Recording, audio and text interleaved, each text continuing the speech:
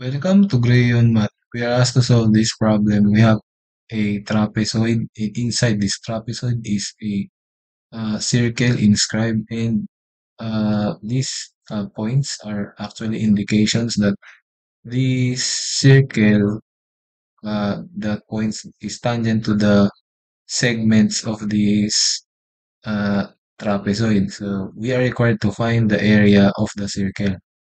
Okay, so first thing that we should notice is that we can actually draw tangent, uh, I mean the radius from the points of tangency for this circle. So we can draw from here this tangent point to the center of the circle, and from this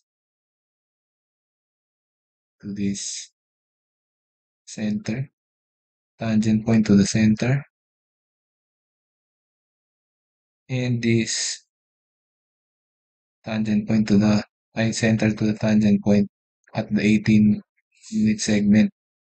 Okay, so notice that this segment, this radius, bisects this 8 unit segment, and if that is the case, so this segment is 4.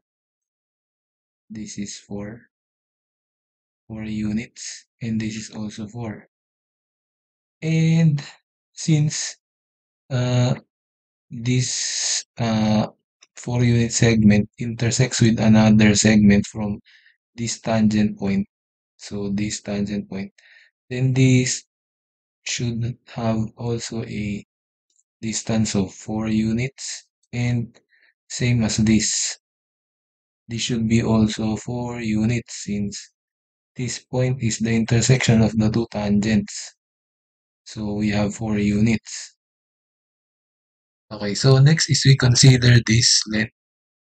This 18 unit segment is bisected by this radius.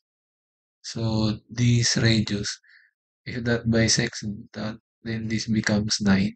So this is actually 9 units. And this is 9 units. Okay, so if that is 9, then this is also 9. And this is also 9.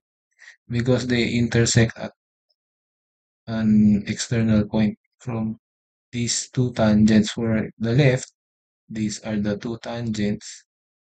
And this is the next one. They intersect outward. Then this length should have a 9 unit. This should be 9 because this is 9. And same for this. This should be 9 because this is 9. Okay, so next is we project this diameter of this circle to the left or to the right if you want it to the right. And if we project that, then we will draw a line from this point towards this bottom segment of this trapezoid. And we actually form a right triangle, and the hypotenuse is actually this becomes 9 plus 4 becomes 13, and this becomes,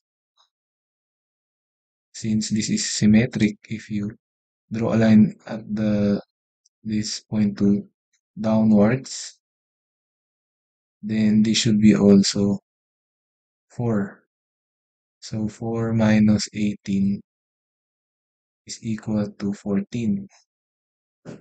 4 minus 9 is equal to 5, sorry. So we have, since this is 9, then we subtract here 4, then this should be 5. So this should be 5 also. Okay. So we actually formed a right triangle, and the hypotenuse is 13 and the shorter leg is 5. And we have here the unknown length, this longer leg, which is also projected from the same length of the diameter of the circle. So if we get this length, so we are actually getting the diameter of the circle. So there is It is now easy to find the area. Okay, so let us now label this red segment as 2r since this is the diameter of the circle. Okay, so the hypotenuse is 13. So we have here the hypotenuse is 13. So we have 13 square is equal to 2r square plus 5 square. So we have 169 is equal to 4r square plus 25. So 4r square is equal to 169 minus 25. Okay, so that will be 144, then 4r square. So divide both sides by 4. And this becomes 36. So r square is equal to 36. Okay, so for the final step, since we have the value of r square, which is 36, so the area of any circle is, if you have the radius, that is pi r square. So area is simply pi times, since r square is 36, so this becomes 36. So area is equal to 36 pi square units. And that is our answer. So thank you for watching until the end of the video. Please like the video if you like our solution, and don't forget to subscribe to the channel and hit the bell icon so you will be updated for more math videos like this. Thank you. Bye.